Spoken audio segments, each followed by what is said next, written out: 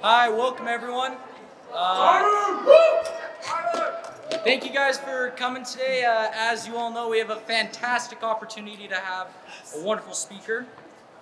Zach Smith is a serial entrepreneur. Having never worked a real job in his entire life, he's always started selling, running, and managing businesses. Mr. Smith has loved helping turn others, their dreams, their ideas, and inspirations into successful companies. His passion led to the creation of Funded Today LLC, the world's most successful crowdfunding firm. Funded Today is now cumulatively raised over $426 million and counting for 4,000 plus crowdfunding campaigns across the world, and in 2018 was the 27th fastest growing privately held company in the United States. And on the prestigious Inc. 5000 list, number 2 in Utah. Chances are, if you've seen a successful campaign on Kickstarter or Indiegogo, Zach Smith and Funded Today have been the driving factor behind its success. Mr. Smith graduated summa cum laude as the valedictorian from Weber State University's Goddard School of Business and Economics. With a business degree specializing in accounting, he is fluent in Mandarin Chinese and has been featured in numerous publications, including Mixergy, The Wall Street Journal, USA Today, Entrepreneur, and Forbes. He's the author of Amazon's bestseller, Funded Today, The Ultimate Guide to Crowdfunding, and is also a sought-after keynote speaker at CrowdCon Import Summit, the Canadian Crowdfinance Summit coverage, and many others. Zach is a curious soul who craves knowledge and learning and never stops asking questions.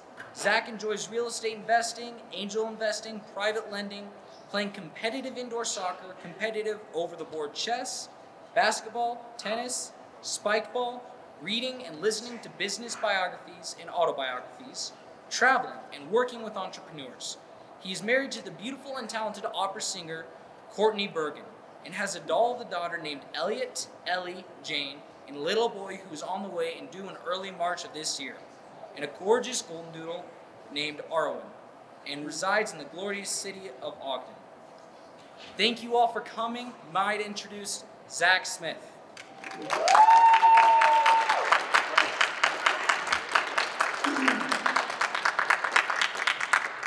Thank you, Carter. I appreciate that. How's everybody doing tonight? Today? This morning?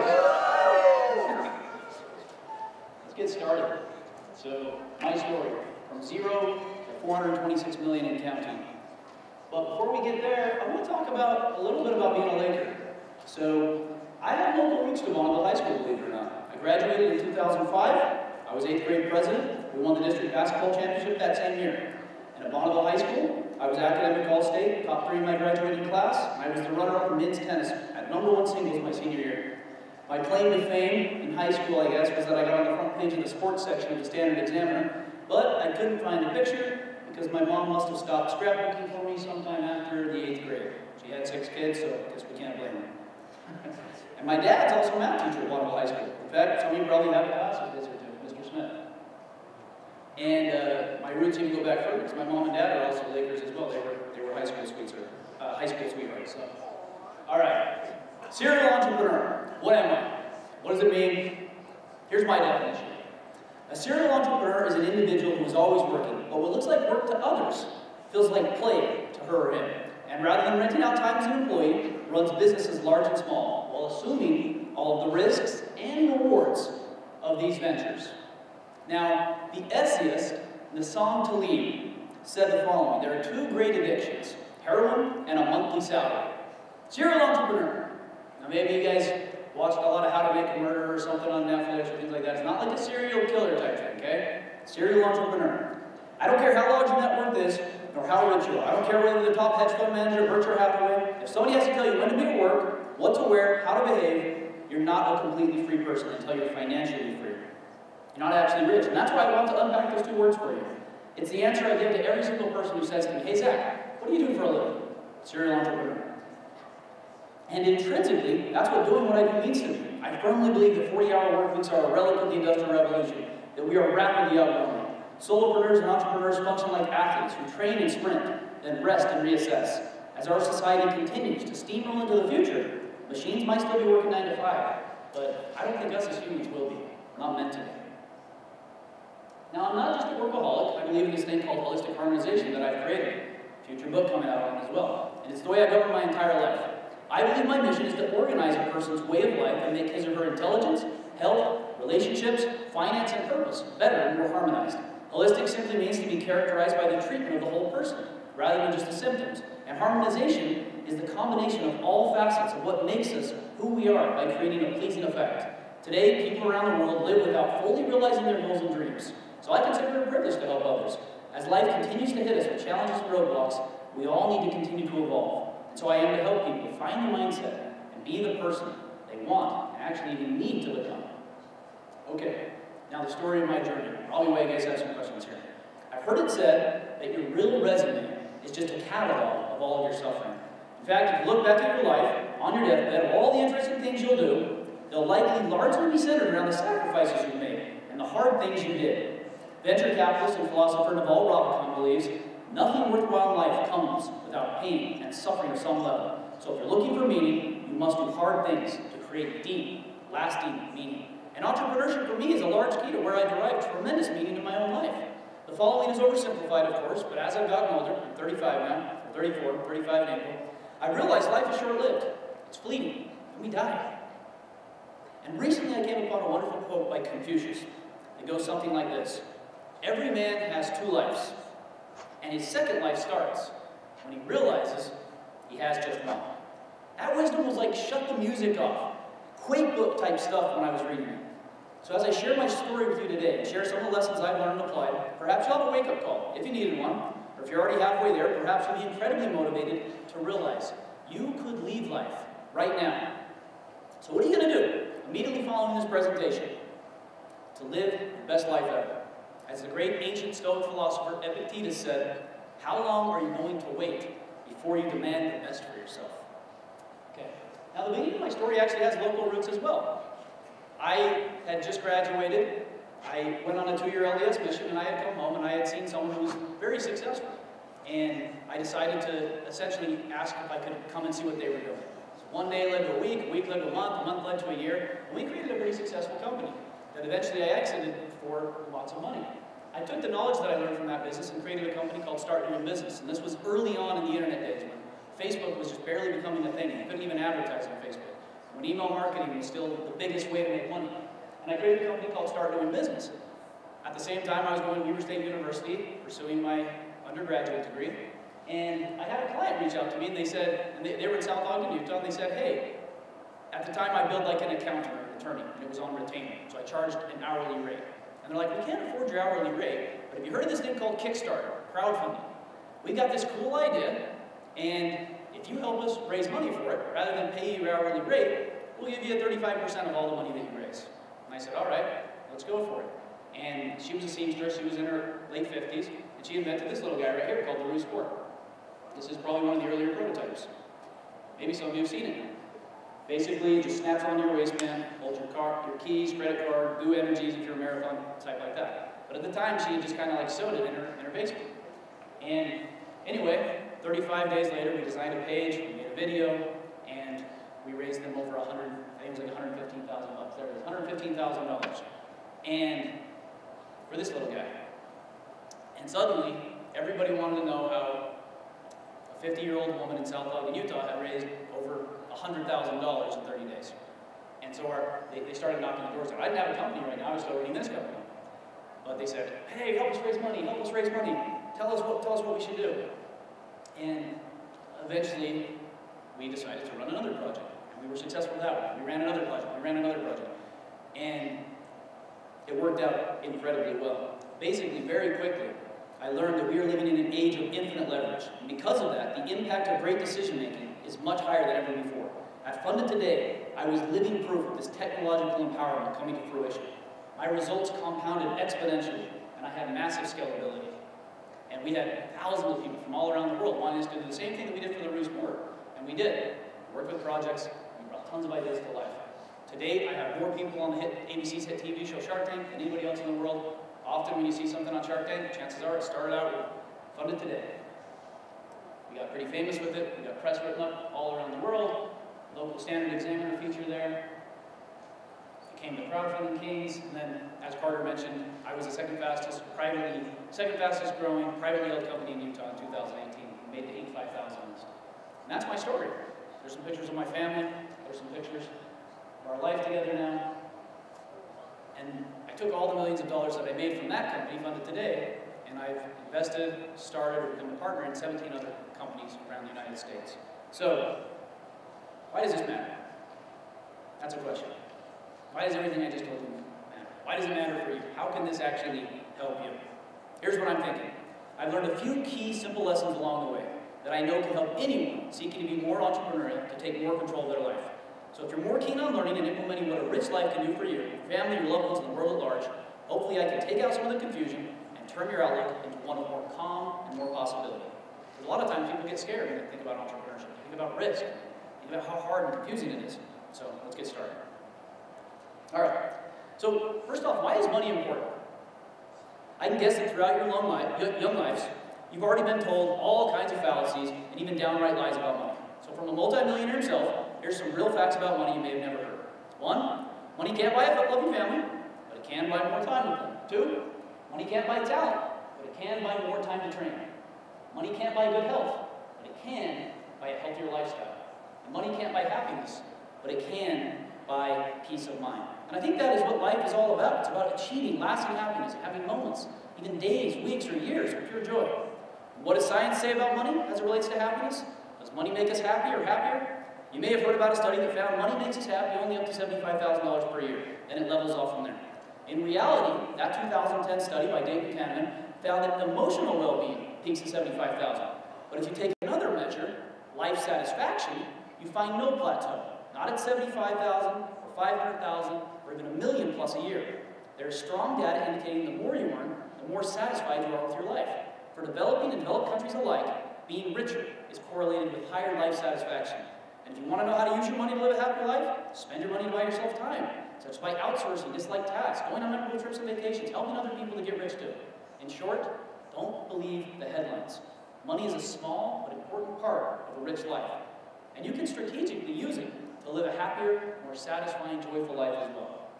All right, how many of you like playing board games? Risk, Stratego, chess. What about sports? Basketball, soccer, tennis, debate. That's a sport, right? Okay. The reason this one is important is because I love playing board games. I love playing sports, as you even heard in my bio. But out of all the sports and board games and other things that I've done in my life, my very favorite game of all is the game of business. Business is a game. Think about it. Games have rules, businesses have rules. We call those rules in business laws or regulations. Games have clear winners and losers. There's no medal just for trying, aside from perhaps the experience you gain. Games have strategy, risk, and challenge, just like business. So remember this. Entrepreneurship and small business isn't scary if you think of it like a game that you love. So when I work, I lose track of time, because for me, work is play, 80 to 90% of the time. All right. Next principle. Entrepreneurship is in the blood. It's risky, it's not for everyone, and it's okay. You hear my story, it sounds exciting, it sounds all glamorous, but you don't have to do that. You don't have to be like that. It's perfectly fine. But consider this. Most of your biggest dreams will start with taking some sort of risk. For you to get into a relationship, you risk getting your heart broken, or getting hurt. If you're wanting to get the body that you want, you're going to have to risk changing how you live, and how you eat, and how you exercise. For you to get wealthy and to change how you feel about yourself, you might have to risk your current job or career, or your capital, or all the money you saved up. You have to work hard. I was even up until like 1:30 a.m. last night, putting together the final touches for this presentation. It's not just about the Gary Vaynerchuk game of hustle and grind, but 40 hours per week doesn't cut it, at least not at first. If you want to really make it big, you have to understand, I'm a purebred entrepreneur. Like, for real. That's the serial entrepreneur thing. So, it's documented, like lemonade stands, then those upgraded to snow cone stands, and then I was starting lawn care businesses and doing aeration, selling cards, selling things door to door. I did really well in school. I graduated with a 4.0 GPA. I have full ride, 100% paid scholarships across the world. Remember this, long before doing what I do now was considered baller. And during a time where people like Steve Jobs, Jeff Bezos, Richard Branson, and Elon Musk, and others have glamorized entrepreneurship and made it pretty cool, entrepreneurship is a part of my DNA. It's in the blood. Okay, next principle. For voracious curiosity. I love this one. You've heard my stories from earlier about my times at T.H. Bell and Bonneville and Weber State University. So, question for everybody here. How many books have you read and ordered in the past month that you weren't required to read for a class or school assignment? Think about that. How many podcasts have you listened to? When was the last time you went down a Google rabbit hole searching and researching something that piqued your curiosity? I hate to tell you this, but after you graduate from high school, learning doesn't stop. Especially not if you want to be successful. I'm still a voracious learner with a voracious curiosity. How many books have you ordered in the past month? What have you done in the last month that was not required of you? And in all actuality, the number of books you read is just a vanity metric. It doesn't matter how fast or how slow you read. Audiobooks, podcasts, articles. Reading and learning is not a rush. Tortoises still eat hares in the game of business and life 99% of the time. I no longer read just to say I read a ton of books, though I still do read a ton. Now I read to satisfy my voracious, intellectually curious nature. Remember this.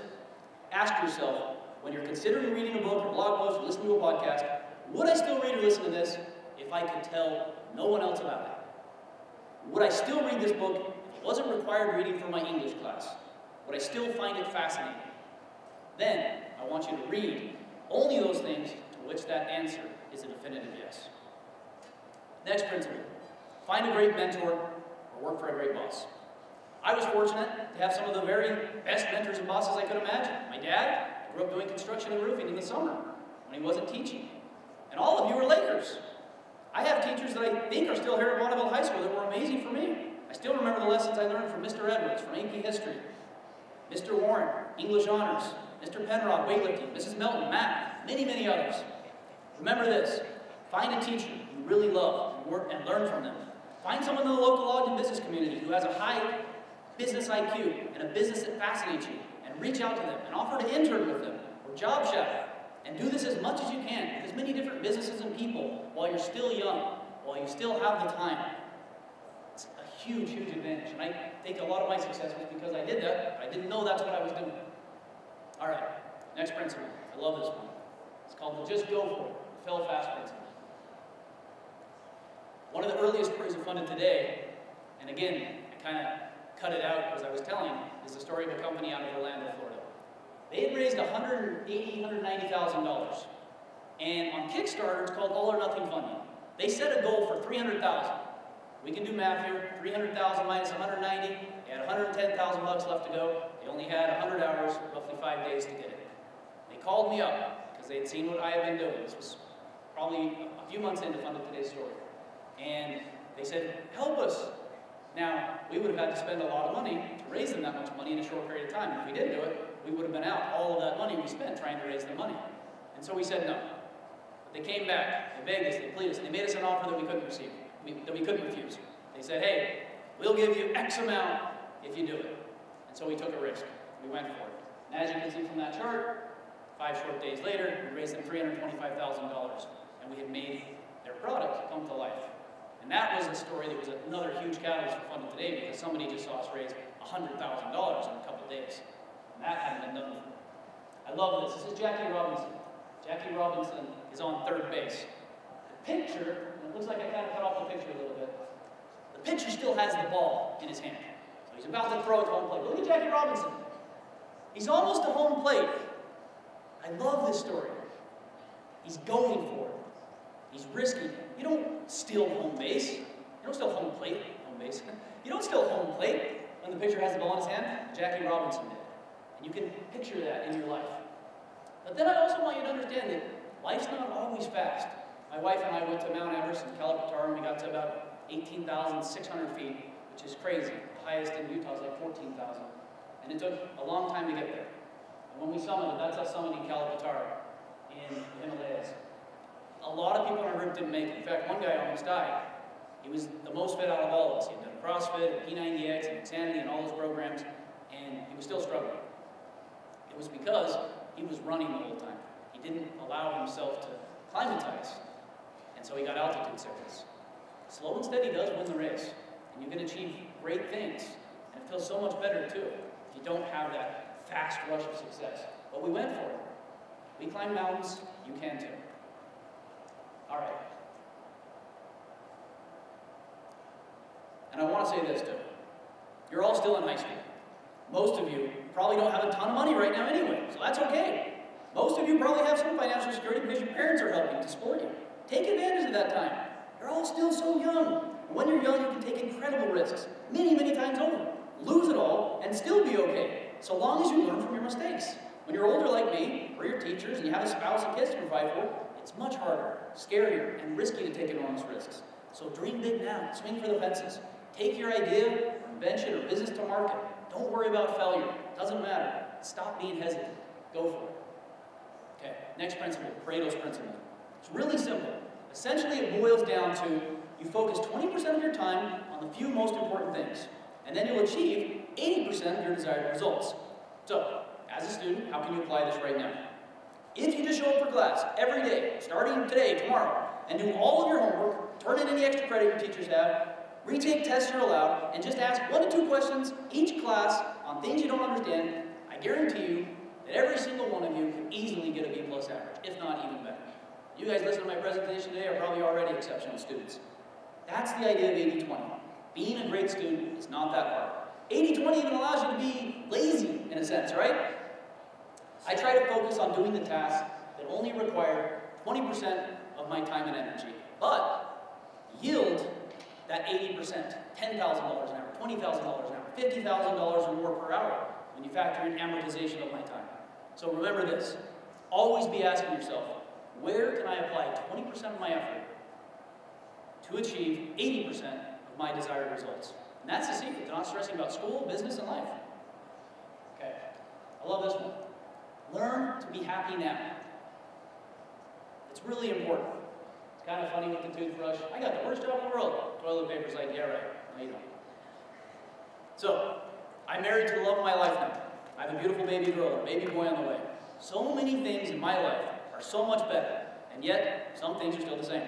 You don't even know the things you should be grateful for. You don't even know how or where the grass is greener right now, where you're standing. In fact, until you experience something else, you don't even realize it was something you should have been grateful for, or that it was good.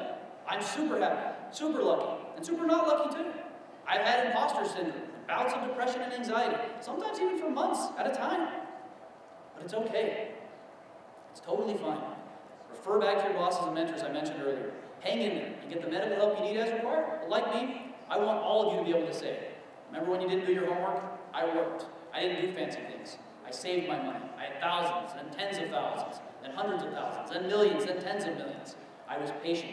I was saving cash to go on the offensive. I knew something would happen one day, and then it did. I pivoted at the right time many times throughout my life. Everybody's the happiest when they get to do what they want to be doing. And that's the seductive nature of entrepreneurship, because you have this thing called control. You get to be your own boss. But here's the downside. The company that you create can become your boss. Overextending yourself and paying for your lifestyle can become your boss. Stay grounded. I'm stunningly the most practical, most rational entrepreneur you're ever going to find. But I'm consistent. I focus on winning by a week, by a month, by a year. Sometimes for some of my companies, going on a decade. How do you stand out forever? You continue to do great work. My pontifications come from the output of my doing. Remember this.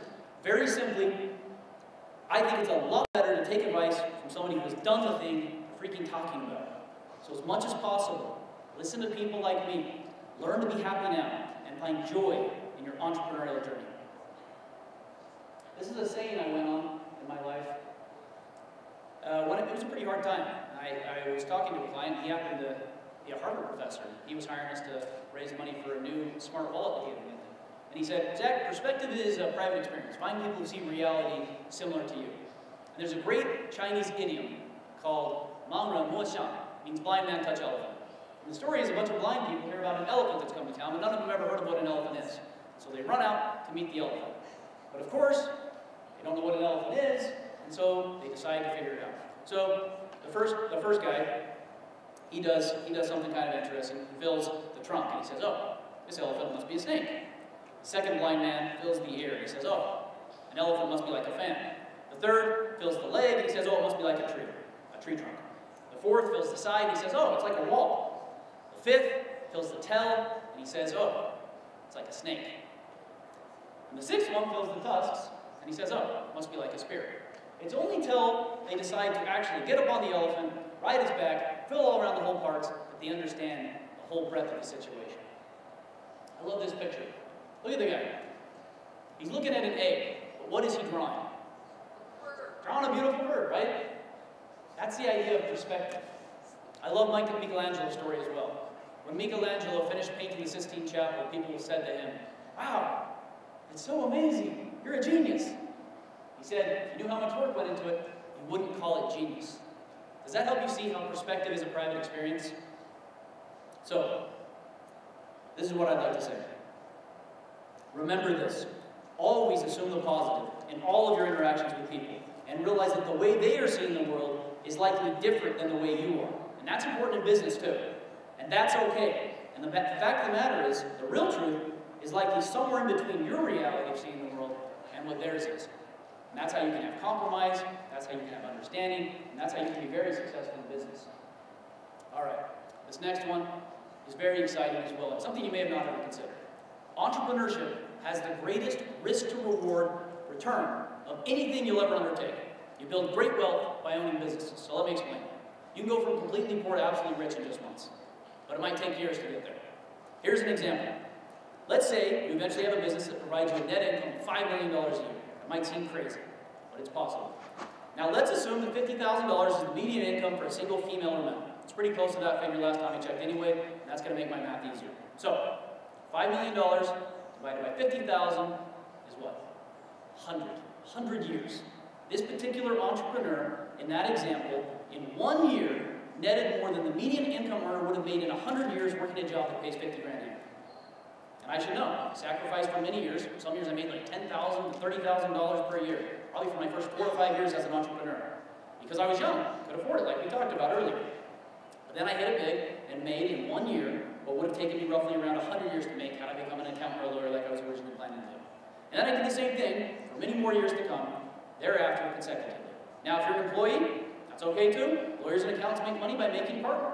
Principals and superintendents make money by managing teachers in school districts. Bill Gates, Zuckerberg, Bezos, Marcus Lemonis, they create leverage by owning businesses and starting new companies, bringing great new ideas, inventions, and services to life. And did you know, I talk about entrepreneurship a lot, but I love education as well, half of all multimillionaires are self-employed or own a business, and around 80% of millionaires are actually college graduates. So the whole college dropout, high school dropout story, it's not very accurate actually. Remember this, you build great wealth by creating leverage, starting a successful business, and then creating and owning multiple businesses. Okay, a couple final principles here. I love this quote, because the greatest part about the world we're living in today is that in 2022 and beyond, you can do what you love and make great money doing it. You don't have to sacrifice or do something you hate. Explore this next great frontier, where the boundaries between work and higher purpose are merging into one, where doing good really is good for business. And finally, I love this quote by Theodore Roosevelt. He says, "It is not the critic who counts, not the man who points out how the strong man stumbles, or where the doer of deeds could have done them better. The credit belongs to the man who is actually in the arena, whose face is marred by dust and sweat and blood, who strives valiantly, who errs, who comes short again and again, because there is no effort without error and shortcoming. But who does actually strive to do the deeds? Who knows great enthusiasms, the great devotions? Who spends himself in a worthy cause? Who at the best knows in the end the triumph of high achievement? And who at the worst, if he fails, at least fails while daring greatly, so that his place shall never be with those cold and timid souls who neither knew victory nor defeat." Thank you. Appreciate your time today.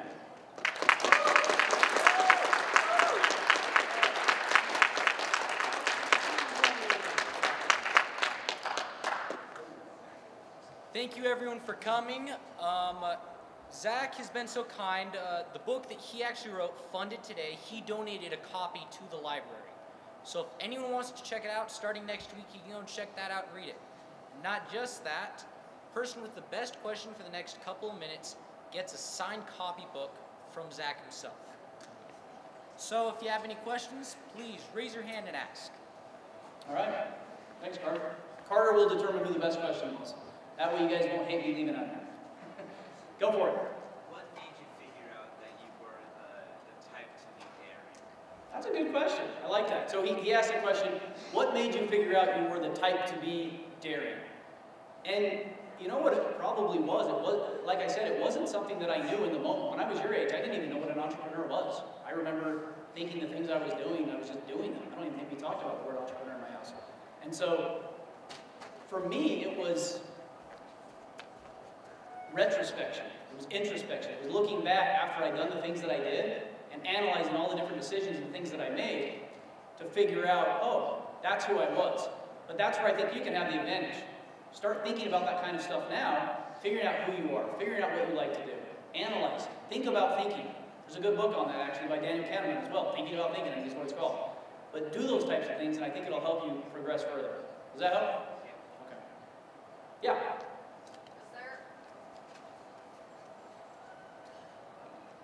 Is there ever a point where, like, you have too much risk? Like, you put in too much risk?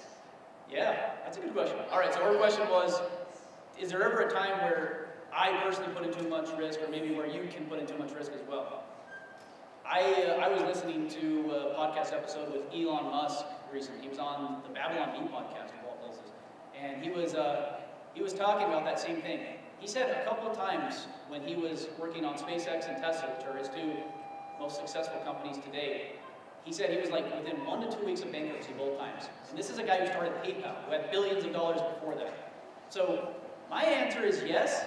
I like to take some risk off the table.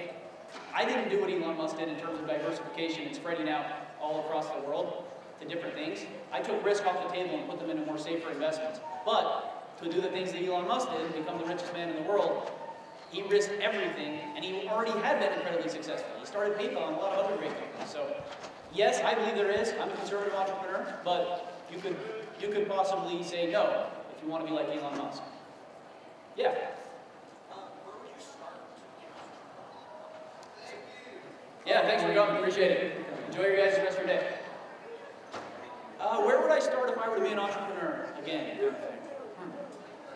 I think the best place to start is kind of what I said in one of my principles: to find a mentor, find a great boss, find something that you really love, figure out what they're doing, because you have so much time right now. There's not a rush. And if you look at a bunch of different companies and you spend 3 or 4 months in each different company and see what you like and what you don't like, I think that would give you ideas for how you could possibly do it better. There's a book called Good Artists Steal, Great Artists Copy. It's kind of the same way. Go look at companies that you like, figure out what they're not doing well, and then that can be your business. Yep. So if you were to die today with all your work, what are 3 advices you would give? If I was a 19-year-old, Yeah, like just okay. quick entrepreneur. I'd listen to the recording of this presentation for sure to go over some of the points that I talked about, but as a 19-year-old young entrepreneur, I'd say don't worry about age. Don't think you got to go do what I did by 21. I'm 34 and I still feel like the best of my life is ahead of me. You can feel that way too. So don't stress about not making it big. You might have to hustle and grind for 10 years and then you'll make it. But remember the example. If you can live modestly, if you can live within your means, you can live off so little of money and manage things. The entrepreneurial risk to reward ratio is so great as compared to if you get a job, you get paid. Even if they pay you $250,000 a year. It might sound amazing, but as an entrepreneur, you can make millions. So if you can keep hanging on, that one big year tends to be hundreds of years in your favor, even at 35, even at 50. A lot of the richest people in the world don't become richest in the world until 50 plus. So I would be patient. I would work hard, I would not be lazy, I would do well in school. Don't follow the mindset that a lot of people say where it's like, hey, you don't need school, it's stupid, it's dumb. Like, I think the reason I was successful is because I'm disciplined, I'm principled, I focus, I work hard, and I've done that my whole life. I don't even consider myself very smart, I just work really hard. So, I don't know, does that help? Yeah. Okay, thanks for the question. So we've talked about like the money aspect of entrepreneurship, but what was like, how did you have like your start ideas of creating your companies? Yeah, that's a good question. So the story I funded today kind of happened upon my lap, essentially. I was a business consultant, and someone reached out to me and said, hey, can you help me raise money for this idea? I didn't actually do that particular way of raising money called crowdfunding. What I did was email marketing, website building, e-commerce setup, those type of things when it was really early stage. But I tried it out, and essentially it was a minor pivot within my major business, and that minor pivot led to the creation of that company. And so I would say to try things out. And then you'll know if it's successful. Give it a month, give it 2 months, give it 3 months. Funded today, in fact, the funny story of the Bruce Ford is I actually didn't go start a business. Most of these stories are glamorized and shortened for time. After I raised the $115,000 for Bruce Ford, I didn't actually do a lot. I went back to my other business. Even though you'd think, oh, why didn't I just go start 100 more, why didn't I just go raise money for hundreds of more ideas? It didn't happen like that. It happened gradually. And so I would just follow the feeling of what you're seeing, and you'll see success. This was a great success story. And people started reaching out to me, and I was like, oh, maybe there's something more to this. I didn't realize this was just going to help one person. Maybe I could help thousands. So I would do that. Test out, try out little things. Take small risks, but take a lot of them. Yeah? Yeah, sure. Awesome. Nice to meet you, man. What's your name? Cooper. Nice to meet you. Yep, thanks for coming. All right, thank you, everyone. Yep, thanks for coming. Let's give Zach another round of applause. Carter, who gets the look? I just want to ask you a question. Oh, yeah. Don't just take them. We're going to cover them on getting to class. Okay. Go ahead, talk to this man. I have a question. Yeah. What was your, like, what was the most creative or successful, like, your favorite business that you've done? Funded today, probably. I have some cool businesses now, though. I have one of the last, if you want to ask about all the new businesses that I have one of the last privately held mints in the United States. It's called Oz Mint, like the Wizard of Oz. We make gold and silver, basically. We take bits of gold and silver from the ground and we turn them into coins and bars and we sell them around the world. It's called Oz Mint because the gold standard, you might have read about that before. So I guess the guy who wrote the Wizard of Oz, I forget his name, Baum or something. Anyway, he followed the yellow brick road. That was follow the gold standard. And then silver used to be what Dorothy's slippers were. They weren't ruby slippers, I guess, in the book. They were silver. So anyway, the name of the company is Oz Mint. I really like that company. I think it's a lot of fun. And it's surprising that people like to buy gold and silver just as a collector's item and a hedge against inflation. But I have lots of fun companies. I have a diesel mechanic repair shop in Ogden, Utah. That one's kind of fun because I never really thought I'd be able to understand cars and things like that. So, yeah. So once you have the idea, you got like your beta test product. What's the next step after that? Like immediately after that, what's the That's a good way to question. go? So, in my opinion, I call it validation. So we have what's called a due diligence and product validation period. When you have what Brenda had, she had, this one's probably a little bit better than prototype stage. She had sewed this up on her sewing machine in her basement, and she came to me and said, Zach, here's what this thing does. I'm a marathon runner. This thing's great. It doesn't chafe. It doesn't bounce up and down. It holds your due energies and your wallet, your keys, or credit cards, and you can run with it. You don't even notice it's there. I want to do something with this. So she wanted to validate the idea. So how did she validate the idea? She put it on Kickstarter. And essentially when you put it on Kickstarter, people are paying to receive a product that you will eventually make. So all she had to do was make one product, and then film a video, and then make a page. If you go to Kickstarter.com, you can see what it looks like. Look at if you go to my website, you can see all the thousands of products we've raised money for. Look at them and see how they did it. They make a 2 to 3 minute video, they make a page, and then they say, hey, buy my product. It's going to be 20 bucks. And she got hundreds of thousands of people to give her 20 bucks for this product. Then she took that $115,000 that she made, no risk, and started this business because she already had her first customers. So my thing is create a product, validate the product on a crowdfunding platform like Kickstarter or Indiegogo, and then you'll see if it's successful or not. If it fails, ask the people who did support you. If you got let's say 10 or 20 people do it and it doesn't raise $100,000. Hey, why did you buy this product? What could I do to change it so that hundreds of thousands of people would want to buy it? And then listen to their feedback and tweak and pivot from there. Awesome. Thank you. Yep. Anybody else? Yeah. How did you stay motivated, and what does your lifestyle look like? Okay. That's a good question. How do you stay motivated? On the daily, weekly, monthly type of thing, you got to remember your past successes. A lot of times when it's like boring or hard or work doesn't feel fun, which happens sometimes, even as a serial entrepreneur, you have to kind of remember what made it fun. You have to remember those Bruce Fort days, or the days when you raised the money for that project, or when something really good happens. So I would reflect back on your past experiences. But then staying motivated over time is consistency. You have to have good habits and do those same daily habits every single day. Even if you don't think you notice anything daily, weekly, monthly, because if you practice consistency, over time you will see great results. And then my lifestyle, it's pretty simple. I live a pretty modest life. I bought the car I wanted for my wife. All of my houses and cars are paid for. I I have a lot of money invested in lots of different businesses in the stock market. I'm pretty well diversified. I do what I want when I want to do it. That's the easiest way to describe it. So like, and I think that's what creates the greatest freedom. When I talk about holistic harmonization, I've got all of those wills, right? And they all have to be together to make my life the way it is. If I'm just doing all work, and sometimes you will. Holistic harmonization is not always having spinning perfectly the whole time. Sometimes it's like 90% this, 10% this. But ideally, when you look at things with that bird's eye view, that's when you want to see all facets of your life working together. So that's what I'm doing in terms of living my life. I'm making sure that I have all those things going. I got a little fat the last 2 years with COVID. So I hired a personal trainer and I look pretty good now. You know? Give me a few more months and I'll be better. So you have to kind of look at those things. And I'm always doing it. I have like a self-reflection period once a month where I ask myself all of those points. How am I doing financially? How am I doing on my health? How am I doing with my relationships with my family and friends and everything? And then I see where I can improve and I go from there. So that's kind of how I cover my lifestyle. And if I notice myself lacking, I ask other people too. Sometimes I'm blind, right? Perspective is a private experience. And they say, Zach, you're a really big jerk about this or something. And then I can try to tweak it and learn as I gather feedback, I can become better at that. Anybody else?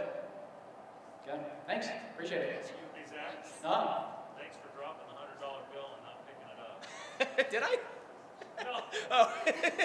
No. I had a couple hundred in my pocket today walking over. I was kind of lying. I said, you got to listen to Zach today, because if he drops a $100 bill, it ain't worth his time. I appreciate that. That's nice.